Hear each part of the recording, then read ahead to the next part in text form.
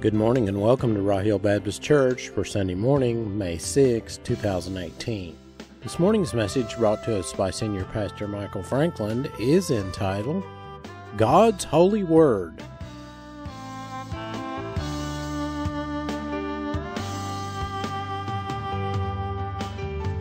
God. So, I want to talk to you about the Word of God today. The Word of God, God's Holy Word. Turn with me to Psalm 119. Psalm 119, verse 129. I want to give you 3 reasons God's Word is so important. 3 reasons God's Word is so important. Number 1, if you have a bulletin and you follow with us, God's Word is light. It is light. Listen to me, church. We live in a dark world. Dark. And they need the light. Number 2, God's Word directs our steps. God's Word directs our steps. And number 3, God's Word teaches us truth. There are so many lies out there. There's so much false information out there. And God's Word teaches us truth. So you need to invest in the Word of God. All right, let's look at number 1. God's Word is light. Psalm 119, 129. Your testimonies are wonderful. He's talking about the Word of God. The Word of God. I don't know about you, but I love the Word of God. I love it. And it seems like the older I get, the more in love with it I am. And folks, we have to read it. We have to read it every day of our lives.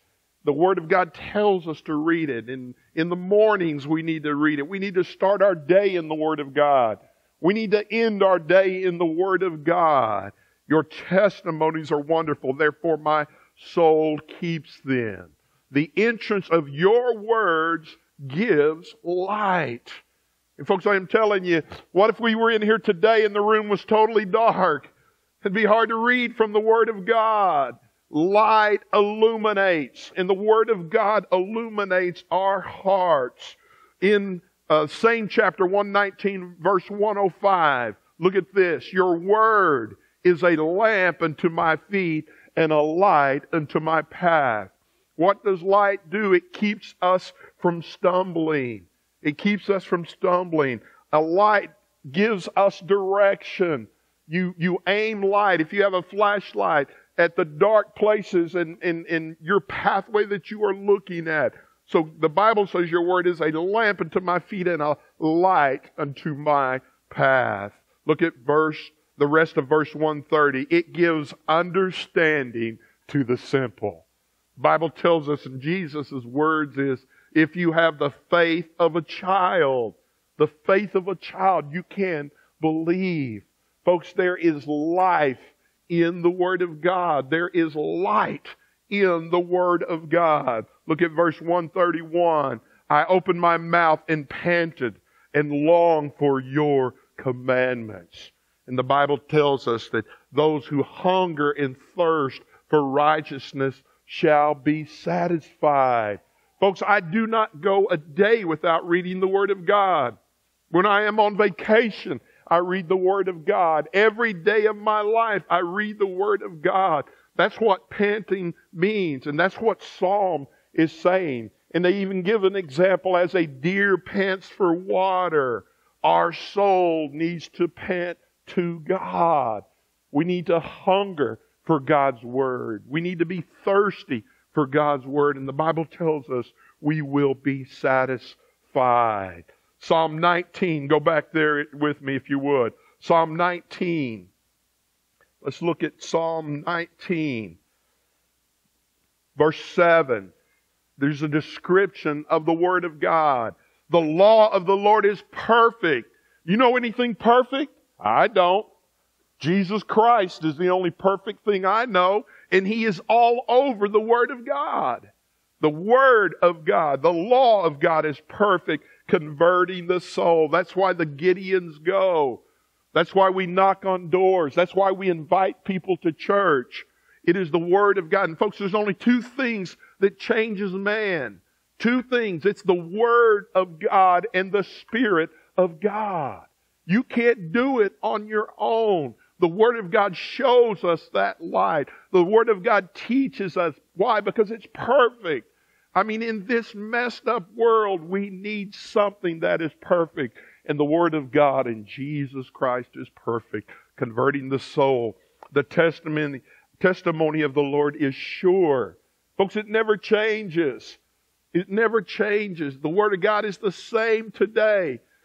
They have not changed it. It is God-breathed. It is God-inspired. The testimony of the Lord is sure, making the wise simple. It's not that hard, folks. We make it hard. We overthink things.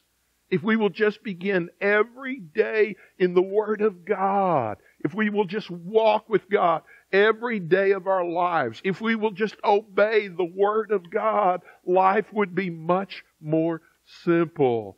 And you want wisdom? You want to know the mind of God? Get in the Word of God. He wrote a whole book. The book of Proverbs is the Proverbs of wisdom.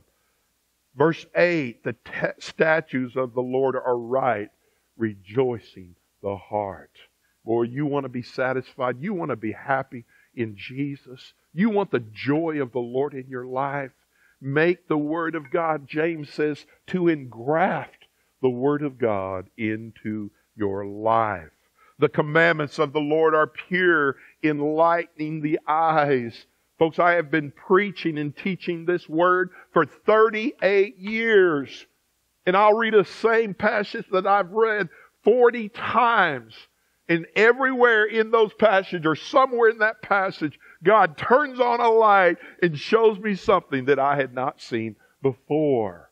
And folks, I'm telling you, it enlightens our eyes. It gives light to us. Look at verse 9. The fear of the Lord is clean, enduring forever. The judgments of the Lord are true and righteous altogether. Know God's Word and you will know God.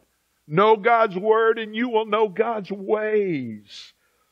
Verse 10, more to be desired than they are of gold. Yea, much more than fine gold. And I can relate to this, sweeter also than honey in the honeycomb. Oh man, I remember my grandmother's biscuits. I could smell them in Binger, Oklahoma, cooking out in the country. And it would wake me up, that bacon in those biscuits. And on the table was honey. And I just squirted honey all over that. And I just lapped it up. I did. Listen to me, folks. The Word of God is better than that. It's more precious than gold. Do not go a day without reading the Word of God. All across this church are books, Our Daily Bread. That is the first thing I do every morning of my life. Every morning of my life, I get the daily bread. It has the Scripture. It has the Word there. It has a prayer there. And it has an example. Great examples. Verse 11, moreover, by them your servant is warned, and in keeping them there is great reward. Great reward? You talking money? Hey folks, God doesn't always have to do it through money. If you're healthy today, if you're blessed today, if you walked in this building on your own today, if you were able to pay for the gas in your vehicle today, you are blessed. You are blessed. And God's Word is a lamp unto our feet and a light unto our path. The second thing God's Word directs our steps. Oh, folks, there's so many people walking around in darkness. There's so many people that don't understand the Word of God. There's so many people that are hurting inside. There's so many marriages that are failing. There's so many people that are just lost. They're just lost. And the Word of God directs our steps. Look at verse 132, back in 119, Psalm 119, 132. Look upon me and be merciful to me, as your custom is toward those who love your name. Folks, if you are saved, you are living under the mercy and grace of God. The grace of God is God's riches at Christ's expense. He found you. He found you He saved you. He placed the Holy Spirit in you. And now we have direction in life. We don't have to wonder what we need to do. The Word of God guides and directs our steps. Now look at verse 133. Direct my steps by your Word. Folks, that's what instruction booklets do. And you look at a swing set. There's 156 parts to a swing set. How do you know how to put it together? It is written down. Listen, folks, life is complicated. Life is complicated, and we need an instruction book. And God's holy Word directs our steps. Hold your finger there and go to Psalms 37. Psalm 37, I love this. Psalm 37:23. The steps of a good man are ordered by the Lord, and He delights in His way. Oh, folks, we don't have to wander around in the dark. We don't want to have to sit around and try to figure out what God's up to. It's written all over the Word of God. There are so many examples of Old Testament characters and New Testament characters in the Word of God. We have to read it, and it will direct our steps. Look at verse 133 again. Direct my steps by your word, and let no iniquity have dominion over me. Redeem me from the oppression of man, that I may keep your precepts. Oh, folks, man's ways are not God's ways. Man thinks about themselves. God's ways are righteous. God's ways are true. God's Word directs our very steps. Look at verse 135. Make your face shine upon your servant, and teach me your statutes. We go to school to learn. And in every school there is textbook. There's a math book, and you have to have that math book to pass that class. And folks, every day we can go to the school of life. Every day we can get our textbook out. Every day we can learn from the Word of God and His precepts. And it will make our face shine. Don't you love to see Christians that just glow with the glow of God? Don't you love to hear these testimonies, how the Word of God has changed your life? Folks, it's real, and it comes from the Word of God. Verse 136, rivers of water run down from my eyes, because men do not keep your law. Oh, folks, when is the last time we shared tears over the sin of mankind? Over a lost world. Over people that die every day. Every day. You talk about every second. People die around this world every second, and many of them are dying without Jesus Christ. They need the Word of God in their lives. And we can help with that. We can give Gideon Bibles for that. Psalm 119:1. Go back to Psalm 119, verse 1. Blessed are the undefiled in the way, who walk in the law of the Lord. Blessed are those who keep His testimonies, who seek Him with their whole heart. They also do no iniquity, and they walk in His ways. I'm telling you, sin will keep you from your Bible, or reading the Bible will keep you from sin. You have to decide. And folks, I do not want sin in my life as a Christian. And the best way is, and folks, that's the way God made you. You can't think two thoughts at once. And if your face and your eyes are in the Word of God, you are focusing on what is right. But I'm telling you, the media, and we are so addicted to our televisions and media and phones. Everywhere I look, you go out and eat, and people aren't talking anymore. They'll take a bite, and then they'll get on their phone. Folks, I'm telling you, We need the Word of God in our lives. We need to seek God with our whole hearts. Look at verse 4. You have commanded us to keep your precepts diligently. Oh, that my ways were directed to keep your statutes. Then I would not be ashamed when I looked into all your commandments. And by the way, it is the 10 Commandments. Okay? They still are the 10 Commandments. I will praise you with an uprightness of heart. When I learn your righteous judgment, I will keep your statutes. Oh, do not forsake me utterly. And this is it. Listen to this. How can a young man cleanse his ways? You want to get right with God? Get in the Word of God. By taking heed according to your Word. With my whole heart I have sought you. And folks, we put our whole heart into our jobs. We put our whole heart into relationships. We put our whole heart into things. And we need to put our whole heart into our relationship with God. And you will learn more about God by reading the Word of God. Oh, let me not wander from your commandments. And verse 11 was what I wanted to get to. Your Word I have hidden in my heart that I may not sin against you. Let me tell you, listen to me, church. I am telling you, it is important to memorize the Word of God. Just a few minutes ago, I told you, you can't think two thoughts at once. And you're not always going to have your Bible with you. You're not always going to have your phone with you. But if you have the Word of God hidden in your heart when something comes your way, you can say, oh, no, Satan. Greater is He that is in me than he that is in the world.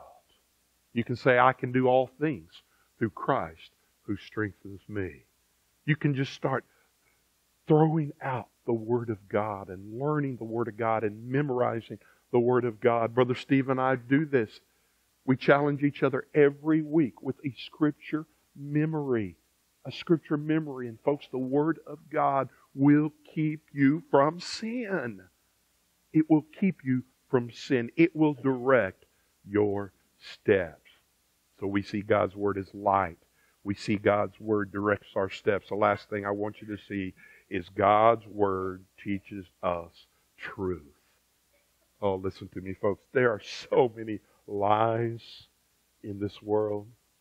There's so many people that don't understand the truth of God's Word. Look at verse 137. Back in Psalm 119, 137. Righteous are you, O Lord, and upright are your judgments. Your testimonies which you have commanded are righteous and very faithful. Folks, the Word of God is truth. My zeal has consumed me because my enemies have forgotten your words. Your Word is very pure. It's not just pure, it is very pure. Therefore, your servant loves it. I am small and despised, yet I do not forget your precepts. Your righteousness is an everlasting righteous. Oh, listen to me, church. The Word of God never changes. It's the same back. It's the same as it has always been. And I understand King James, and I understand New King James. We can understand it better, but it is still the Word of God. And we need that in our lives. Why? Because it teaches us truth. And here's the verse I wanted to get to. Your righteousness is everlasting righteousness, and your law is truth. Folks, it never changes. What worked 2,000 years ago still works today. Jesus is still the way. Jesus is still the truth. Jesus is still the life today. Your law is truth. Trouble and anguish have overtaken me, yet your commandments are my delights. The righteousness of your testimony is everlasting. Give me understanding, and I shall live. Oh, listen to me, folks. If you want to live a prosperous life, if you want to live a godly life, if you want to be successful in God's eyes, I'm telling you, read the Word of God because it is truth. Psalm 119. Look at verse 33. Psalm 119:33. Teach me, O Lord, the way of your statutes, and I shall keep them to the end. Give me understanding, and I shall keep your law. Indeed, I shall observe it with my whole heart. 3 times in Psalm 119, the writers tell us to do it with our whole heart. You don't read the Word of God just to say you read it. You read it slow. You read it again. And you ask God to reveal truth to you. Make me walk in the paths of your commandments, for I delight in it. Incline my heart to your testimonies and not to covetousness. Turn my eyes from looking at worthless things. Folks, if you're too busy to read the Word of God, you are too busy. You need the Word of God in your life. Establish your word to your servants, who is devoted to fear you. Turn away my reproach from which I dread. For your judgments are good. Behold, I long for your precepts. Revive me in your righteousness. You want revival? And folks, I'm telling you, we're still in revival in our church. We're still in revival. God is still working. And I'm telling you, it will keep going if we will spend time with God and spend time in His Word. The last scripture I want to share, Psalm 119, 162. And I close with this, Psalm 119, 162. I rejoice at your word as one who finds great treasure. I hate and abhor lying, but I love your law. And here's the one I like, verse 164. 7 times a day I praise you because of your righteous judgments. Folks, it's telling us as Christians, we should praise the Lord at least 7 times a day. And you know what will make us praise God? His Word. Read His Word. Talk to God. Talk to Jesus. Invite the Holy Spirit into your life every day, and you will praise God 7 times a day. I wonder what kind of world we would have if every Christian would praise God 7 times a day. Folks, it would change this world. Great peace have those who love your law. You want peace in your life? Read the Word. And nothing causes them to stumble. Lord, I hope for your salvation, and I do your commandments. My soul keeps your testimonies, and I love them exceedingly. I keep your precepts and your testimonies, for all my ways are before you. Verse 171, my lips shall utter praise, for you teach me your statutes. Oh, listen to me, church. We must spend time in the Word of God. In the Word of God. Father, thank you. Thank you, thank you for your Word. God, I love your Word. I do, God. I love your Word. I thank you for your holy Word. And God, I pray that we as Christians would spend time in your Word every day. Every day of our life. I pray that we would 7 times a day praise you for something. Thank you for our health. Thank you for our families. Thank you for our church. Thank you for the Word of God. I pray, God, that we would block out time for the Word of God. Lord, we schedule everything else in our lives. And I pray that we would do it. I pray from this day forward, we would not miss a day in the Word of God. And Lord, I pray we'd memorize once a week. Memorize Scripture. Memorize Scripture. And God, today, if there's one here that doesn't know you, God, I pray through the Gideon testimony, through the Word of God, they would come and give their heart and their life to Jesus Christ. There's Christians here that need to rededicate their life. I pray it be so.